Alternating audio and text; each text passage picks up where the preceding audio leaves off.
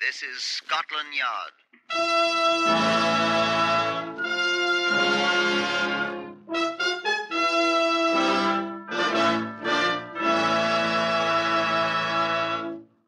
For the first time, Scotland Yard opens its files to bring you the unvarnished, true stories of some of its most celebrated cases.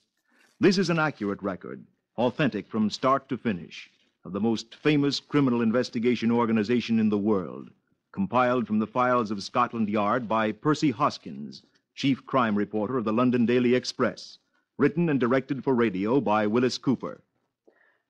New Scotland Yard, the London headquarters of the Metropolitan Police, is situate near the embankment on Whitehall. Here also are the headquarters of the CID, the Criminal Investigation Department.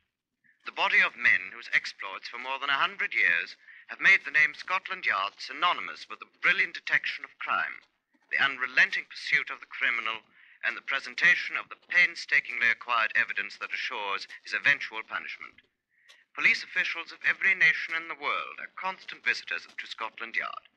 Some of them come as observers of Scotland Yard methods, others on official police business, and many remain as students of Scotland Yard's crime It was raining in London the second day of my visit to Scotland Yard. It practically always rains in London. I got out of my taxi and walked through the gates of Scotland Yard shivering, and the red-faced young constable at the steps of the building was very polite. But he was also very firm with me. I said, "Good afternoon, Constable." Good afternoon, sir. Commander Rawlings is expecting you. You're the American gentleman, aren't you, sir? That's right. From Minnesota, sir? From where? Minnesota, sir. Minnesota. Oh, thank you, sir. Commander Rawlings will be in the Black Museum, sir. Where's that? It's inside, sir. You take the stairway down to your left. Third door on the right, sir. Righto, Constable. Right, sir. I'd been there the day before. Up the stone steps, through the heavy doors, into the big, bare outer corridor with a musty old smell that every copper in the world can recognize with his eyes shut. Looking for who, sir? Deputy Commander Rawlings, Sergeant. Oh, you're the American gentleman, sir. Down the stairway, third door on the right, sir. Down the stairway, third door on the right, sir. Sir. Polite cops. Well, third door on the right. 1, 2, 3. Come in, please. Good afternoon. Afternoon, Mr. Rawlings. Do come in, old boy. Glad to see you, Mr. Rawlings. Mind if I smoke a cigar? Not at all. Welcome to our little chamber of horrors. Quite a place. Who's that? That? Oh, death mask of Heinrich Himmler. You know, Hitler's... I remember, yeah. The SS man, Butcher. Some of our chaps took him in, you know, but he was a trifle too quick with the poison. What's this? Gunny sacks. Oh, yes. A bloke named Manton wrapped his ex-wife up in it. 1943. A place called Luton. What happened to him? Took the 8 o'clock walk. Huh? Execution time was always 8 o'clock. Bloody early. Oh. Mrs. Rachel Dobkin. Lost property, eh? What is it? Looks like a burnt chicken bone that somebody busted. That is Mrs. Rachel Dobkin.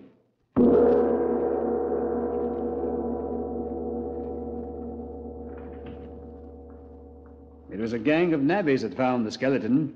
Navvies? Laborers, you know, pick and shovel workmen. Ah. All over London at the time, that was in July 1942, workmen were tidying up the bombed-out wreckage. The Blitz, you know. They did quite a good job. This gang was working on a Baptist chapel in Kensington, piling up bricks and mortar, digging into the ruins for buried victims and whatnot. They uncovered a good many, incidentally. Well, they called a nearby police constable and reported it as they were required to do. The constable took the routine notes as the navvy gave him the facts. I prized up this here stone slab, and there he was, just like he is. Lord Stone the Crows, I says, like, he looks a natural down there. And I looks again, and I says to Sammy, Sammy, I says, what's a skeleton doing all burned up like this? And down in the basement of a Baptist chapel, I says. That's Sword Hitler, I says. What you think, Constable? Well, not knowing, I can't say. All right, then, I'll call the yard and have them pick him up. What's the poor skeleton done Scotland Yard wants him? Identify the poor fella, Cuthbert, like we always does. so we can see if he's to be charged to Hitler's account or was murdered or something. You know, Pep, this chap will And don't muck him about, neither. Before the yard men get here, he's burnt and broke up enough as it is. The laboratory will have a time not off with him finding out who he was. Mind now. Who does he think he is? A bloody Prime Minister? Muck about with a skeleton, indeed. I wouldn't even brush the plaster dust off the poor thing. Yeah, that ain't plaster dust, mate. It ain't? What is it? Well, I was a master mason before the Blitz, mate. I know quicklime when I see it.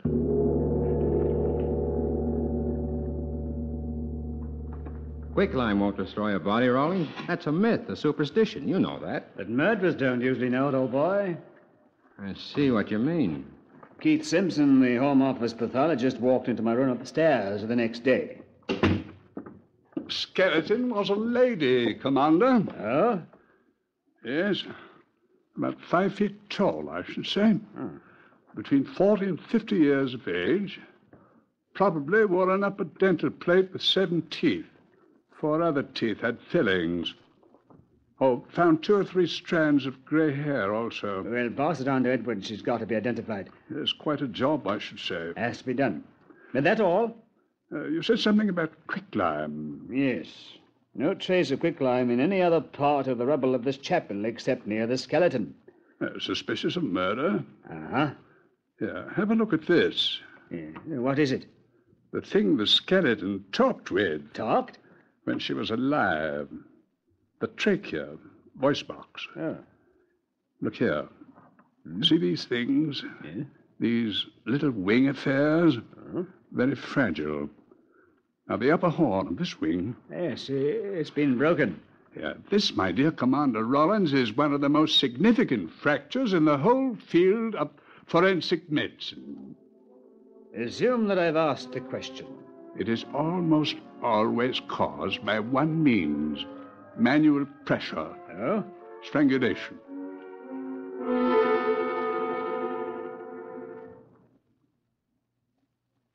Checking the missing persons register occupied several weeks, and the yardmen found 281 names of missing women between the ages of 40 and 50, around 5 feet tall and with gray hair. I think they would. Then we were faced with the problem of finding which one of these women wore an upper dental plate of 7 teeth and also had 4 other teeth which had been filled. On the 85th personal call, Detective Constable Charles Barry reported that a woman in Bayswater, whose missing sister's name was on our list, had told him this sister had worn false teeth and an upper dental plate. The woman who had disappeared on Good Friday, 1941, 16 months previous, had been married, but living apart from her husband. Her name was Mrs. Rachel Dobkin. Uh-huh. Something clicked in my mind. I had seen that name and that date before somewhere. That was at the time of the Great Easter Blitz of 41, when the Luftwaffe really poured it on us. Sure. I sent the files for a copy of the Police Gazette of April 11, 1941. The Police Gazette? The Yard's daily police newspaper. Oh. We got a Police Gazette in the States, too, but it's kind of different. Yes, I dare say. Well, I found the item I wanted, a very brief one under Lost and Found Articles. A woman's purse had been found in a post office at Guildford in Surrey by the postmistress when the office was closed on the evening of Good Friday, 1941. Well? It was Mrs. Rachel Dobkin's purse. I don't get it. Well, neither did we. I assigned Detective Inspector Lewis Hatton to work with me. We agreed it was most baffling. Most baffling. No question that this was her purse. Ration card in the name of Mrs. Rachel Dobkin. Identity card, same name. 10-shilling note, 11pence and coin, lipstick, comb, mirror. 2 tram tickets? Hers, all right. Curious. Curious there's no return ticket to London. Perhaps she was running away. She'd not get far in England without her ration and her identity card. No inquiries were ever made for the purse. And we find her skeleton in Kensington 15 months later. Sure it was hers? No doubt at all. We found a dentist almost at once. He positively identified the jaw and the fillings in the teeth. Charts? We showed the sergeant his charts made at the time he did the work. They checked. When was that chapel place destroyed? The day before Easter, Saturday. It wasn't a bomb hit. Knocked down by concussion. No hit. But she was reported missing the day before. Good Friday. Aye? No fire either. But the skeleton was burned, charred. Baffling. Where are you going, Hatton? Oh, I thought I'd take a run up to Kensington again. I'd like to see the Kensington Fire Brigade's occurrence book. And there wasn't any fire. No, not on the night of the raid, sir. Saturday, but we don't know about the other days, do we? What? Telephone me if you find anything.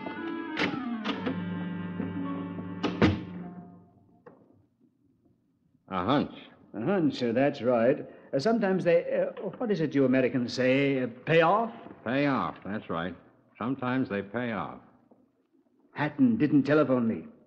He came bursting unceremoniously into my room upstairs 2 hours later. Eh? Oh, I'm sorry, sir. There was a fire. Really? I saw the occurrence book at the Kensington Fire Brigade. The fire was on Tuesday the 15th at 11:31. That was when the Kensington police station telephoned it in. What? One of the constables had discovered it. Police constable? That's in the police occurrence book, too. But didn't the ARP fire watchers have... No, the fire watchers didn't report it at all. Well, maybe there wasn't a fire watcher there. Oh, yes, there was one, sir. Don't you want to know his name, Commander Rawlings? What? The name of the fire watcher who didn't report the fire in the chapel where the skeleton was found is Harry Dobkin.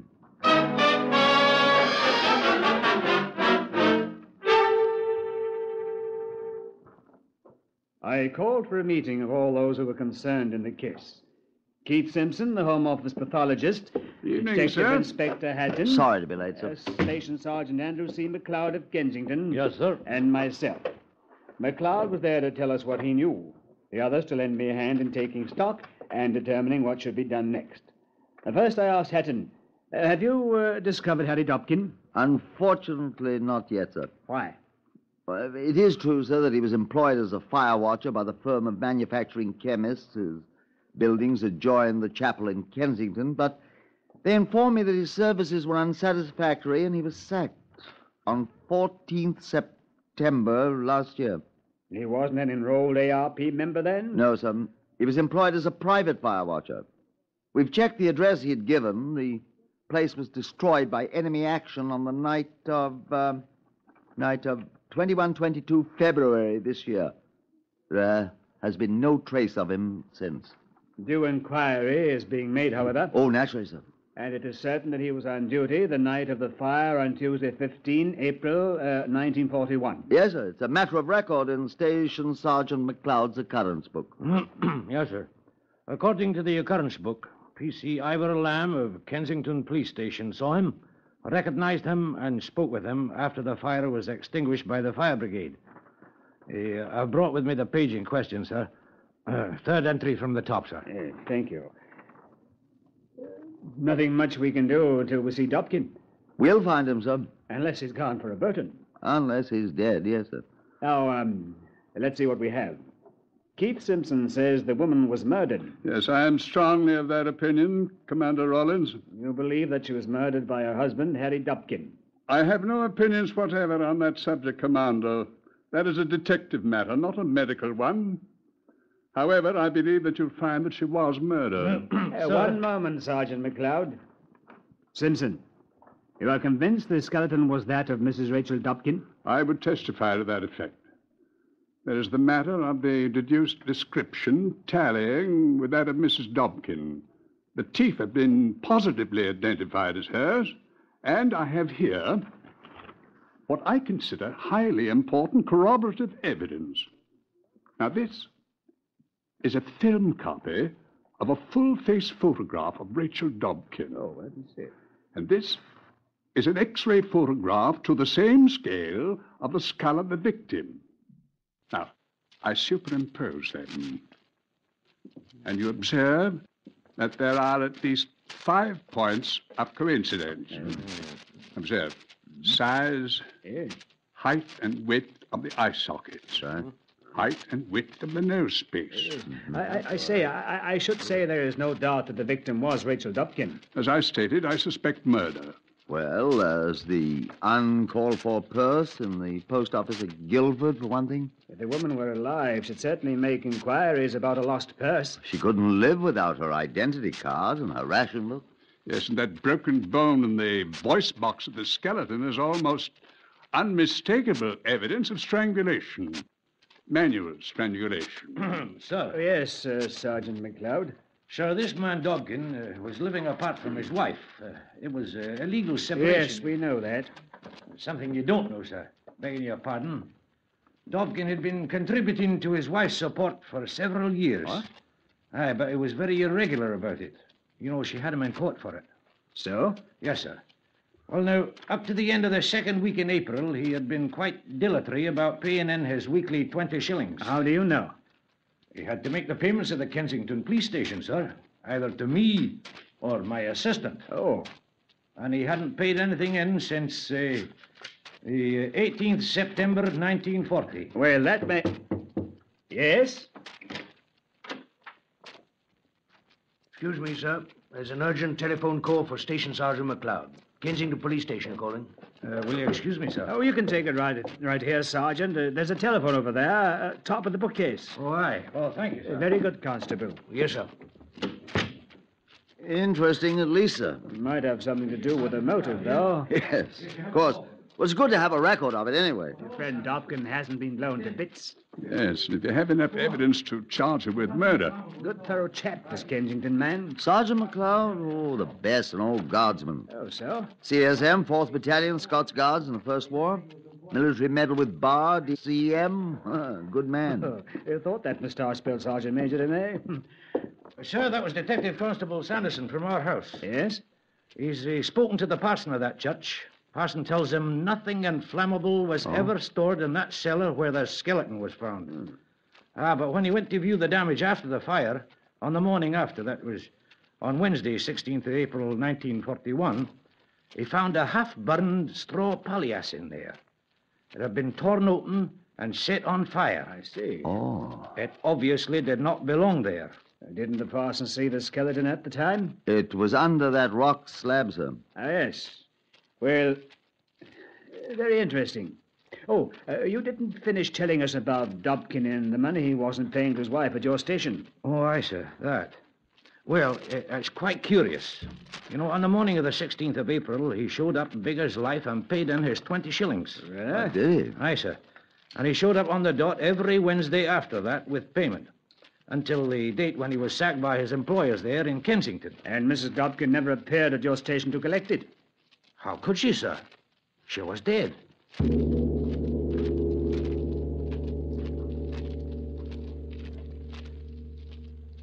That was the way it all ended, then.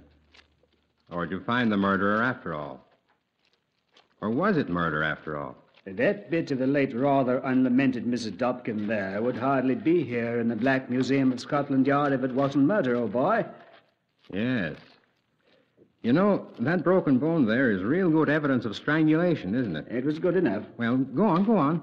What did you do when you found out Harry Dobkin was dead, too? Give up the idea that We didn't find out that he was dead. But the bomb that... Merely found out that he had disappeared. Oh. It would be rather a coincidence, wouldn't it? A woman apparently murdered under circumstances that involved her husband so deeply, and then the suspected husband popped off so conveniently before he was even suspected. Well... A little too much to swallow, a little too simple. Yeah. If I'd been in your Harry Dobkin spot, I'd be tickled silly if people thought I'd get pumped off. And if the opportunity offered, you'd be glad to walk away and say nothing to anyone. Let people think so. That was one of the several mistakes Dobkin made. If he could have taken another name... Didn't he? There's the matter of identity cards. Oh. In a country at war, it's a little difficult to walk in and say, I'll have an identity card and a ration book in the name of Sam Small or Bonerges Blitzen Jr. They ask embarrassing questions, you know. Spies, huh? Spies they'd be thinking of. Right. And a few questions will discover the fact that your name is Harry Dobkin, and there are more embarrassing questions. And first thing, you know... I get it. So we reasoned if Harry Dobkin was still alive, he'd be alive somewhere as Harry Dobkin. And all we had to do was to find him. Uh-huh. Oh. Did you? Detective Inspector Hatton had the idea. On the first day of September, he walked into an establishment on Edgware Road, a shop that sold men's cheap clothing. It was the 39th place he had visited, and other yardmen had made similar inquiries in about 400 other similar shops all over London. He asked for the proprietor and was ushered into the man's little cubicle of an office. He identified himself. Good afternoon, sir. I'm Detective Inspector Hatton of Scotland Yard. Here are my credentials. What's the matter? There's nothing... I merely wish to see your records, sir. Records? Well, there's nothing... I'm looking for a name, sir. A purchaser of clothing of any sort between the 21st day of February and the present date. Well, I don't... You know, you are required by law to take the name of any purchaser of clothing who presents the proper ration coupons for the articles purchased. Well, I can't be spending all... Or perhaps you sell articles without the proper coupons. An actionable offense. Oh, no. No, Inspector. May I see your books? But of course. I have them right here. Right here. Here. All up to date and correct. Thank you. Taped. Henry. Meredith. Oliver B. Barbassion James. Authoress Thomas. Dobkin. Harry. And the address. Did you find him? I thought he'd have to buy new clothing eventually. Thank you very much, sir. Good afternoon.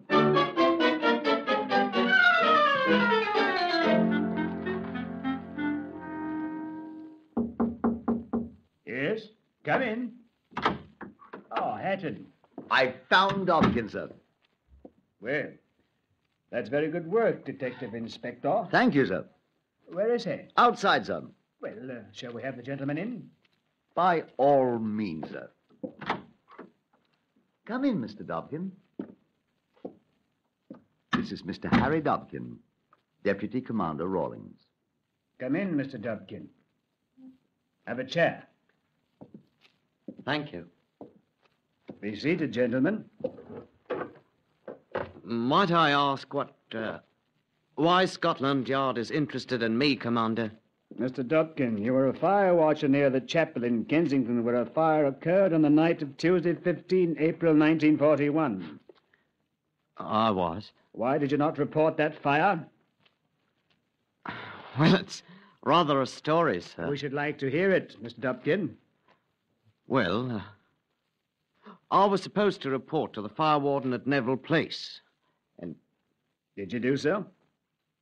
Well, no, sir, I didn't. Why, if you please? Oh, he wasn't there. Where was he? Oh, I don't know, sir.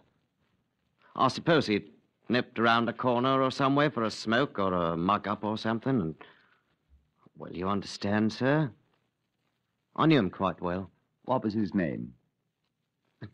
Do you know, his name slipped my mind completely. Gordon? No. Gresham? No. No, I'm afraid I've completely forgotten it. I did report it to post number 7, though. After the fire brigade had come and gone? Yes. I didn't want to leave the premises. You see... Why are you so interested in this after all this time, may I ask? Certain things happened that night. Oh, they must have happened whilst I was gone to report to post 7, sir. You saw nothing suspicious at all? No, sir, nothing at all. What happened? At any time that night? No, sir. The skeleton of a woman was found destroyed by fire in that cellar. There's been no fire in that place either before or since the 15th of April last year. Oh, dear, how dreadful. The woman was your former wife. I'm very sorry to hear that. I did hear that she had disappeared. I'm sorry. I disliked the woman intensely. You are surprised to hear of that? Well, naturally. But we'd been separated for some time. I'm afraid I've no tears for her. She was so... Well, never mind. So that's what became of her. And you have no knowledge whatever of the circumstances? No, none whatever, sir. Very well, Mr. Dobkin. Thank you. We may perhaps call on you later. Is that all then, sir? Quite. Thank you for coming in. I'm terribly shocked, Jameson. You have our sympathy, Mr. Dobkin. Good afternoon, sir. Well, thank you, sir. Well? He's a liar. Yes? Excuse me, gentlemen. Was there anything else found in that place? What sort of thing? Oh, why, a palliasse, a straw mattress. Why do you ask, Dobkin? Why, you see, I had an old straw mattress on the roof of the building where I was fire watching, and, you know, it disappeared that same night. I thought perhaps someone could have stolen it and used it to start the fire. I'm sure I don't know. Well, I was just thinking back. Well, if I can be of help in any way... Thank you, Mr. Dobkin. Thank you very much indeed, Mr. Dobkin.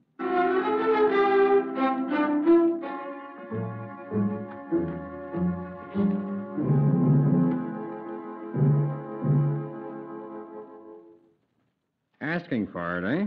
We watched him quite closely for a week. Dobkin was puzzled, we discovered, and by the simple-mindedness of the yard people who had accepted his explanation so readily. Think he would be. But then he decided, apparently, that our ready acceptance was much too suspicious. Got smart, eh? Not so awfully smart. He called on me again. Hatton was with me. We were so genial and guileless, we listened so politely. I just thought I'd stop by and inquire what progress you're making. Oh? I remember that fire warden's name. Ah. Greenbaum, his name was. Greenbaum. He told us his name was Gregory. Did he tell you I reported to him? Oh, yes.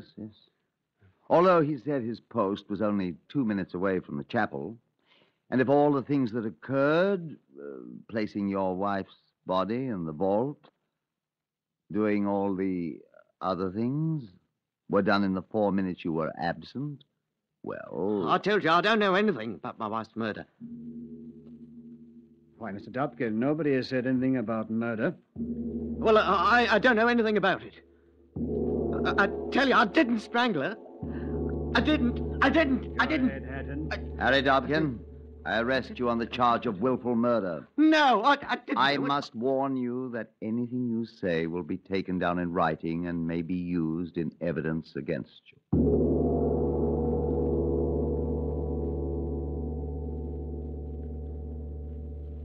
And what happened?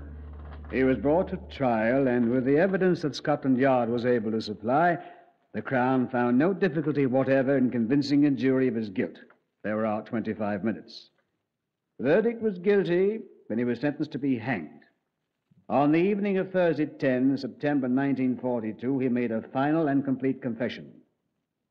The following morning, Friday, 11 September, at 8 o'clock...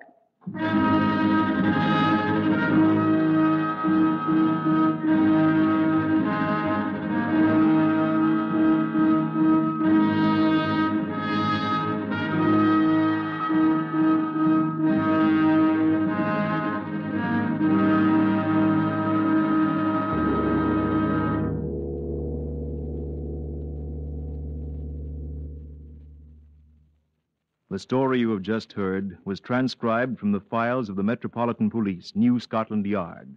Dates, names, and places are real. The story is true. The information came from Mr. Percy Hoskins, chief crime reporter of the London Daily Express, and the true story was written and directed by Willis Cooper.